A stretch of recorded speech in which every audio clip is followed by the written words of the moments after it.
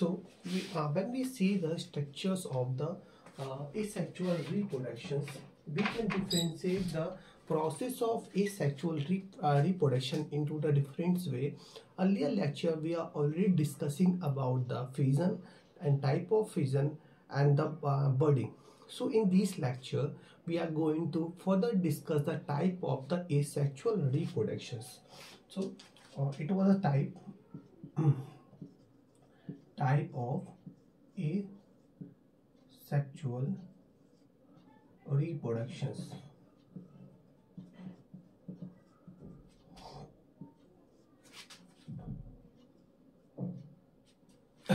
So another type of the asexual reproduction is the spore formation. Spore formation. In the spore formation, there were the minute spores formed by the parent's body, and these germinate to form the new individual. Alright, so these occur by the different type. These type of spores, either the motile spores.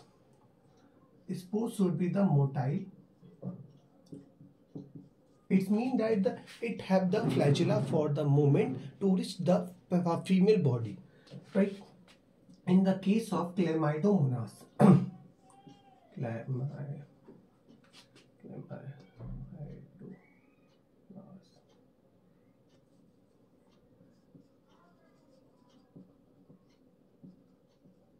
Chlamydomonas, but and this type of motile spore formation, is also termed as the zoospore. Zoospore, where male spores is motile one. Right? When we discussing the spore formation, if the spores is non-motile, so if the spores is non-motile, right? So and this is seen in Hydra, right? In Hydra. So in case of Hydra, the spores is non-motile and it is present in the form of chain. Spores is non-motile and present in form of chain. Present in form of chain. This type of arrangements is known as conidia formation. Conidia formation.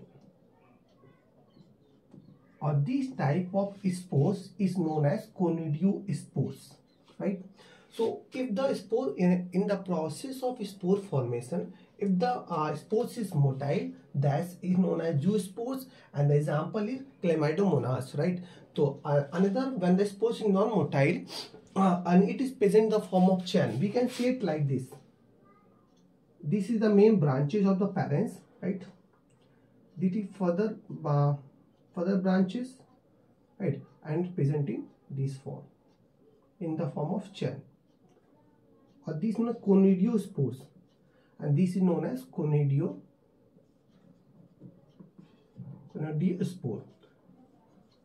and it is present in the chain. So these type conidia formation. So it is another type of the asexual reproductions. So we further going to discuss another type of the asexual reproduction, which is known as fragmentation.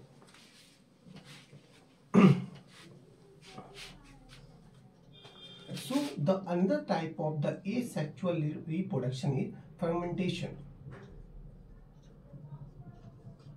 Fragmentation. So in the process of fragmentations, the process of fragmentations is another type of the asexual reproduction in which process, we can say the process by which body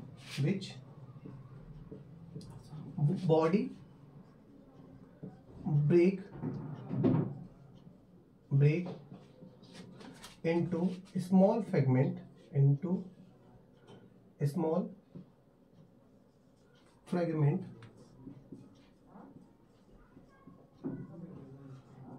and develop into new organism, right? So in the case of these type of asexual reproductions, the body of the organism get divided. We can, when we make the diagram, we can see that in the case of spirogram, right? In the case of spirogram, we can make like this.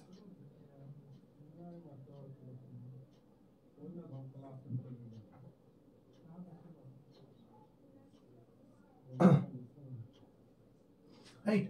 So in the case of example, we can say spirogram. Right.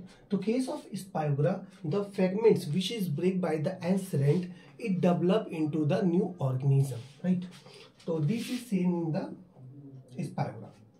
Where is the, it is the another type of the asexual reproduction. When we see the other type of the asexual reproduction, we can conclude the other type of asexual reproduction in the same boat. So it is the regeneration.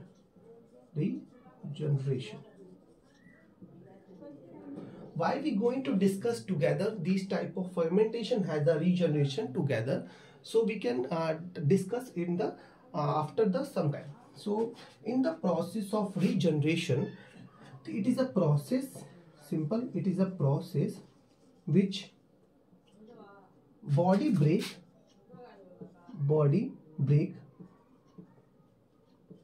into a small fragment,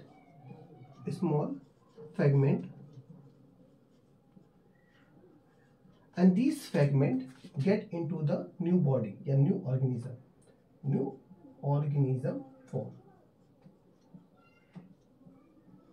New organism formed, right? And these type of the process seen in the case of planaria. So when we going to discuss about the diagram, we can make like this.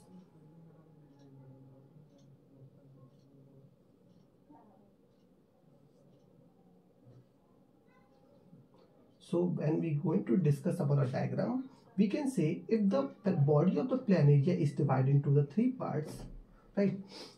So this is the head one, this was the middle one, and this was the tail one. So each of these parts going to form the new planaria like this, and another one is like this. So we can think about it कि the process of the process is little bit same in the both the process has fermentation as well as the regeneration, but the something is different. What the different is? In the process of fermentations, some body part get into the new organism. It means that the whole body cannot germinate, help in the formation of new body, right? But in the case of regeneration, each and every part of the body get into the new organism. So this is the basic differences between the fermentation and regeneration, right? Fermentation process is only seen in the several lower class of organisms such as the spirogram, right? Whereas the regeneration property is shown in the lower as well as the higher level of organism, right? In our liver, there is also the process of occur which is known as the regeneration. It get repaired by itself after the some interval of time. So it occur in the human also, right? So we going to further discuss about the further types in the next classes. Thank you.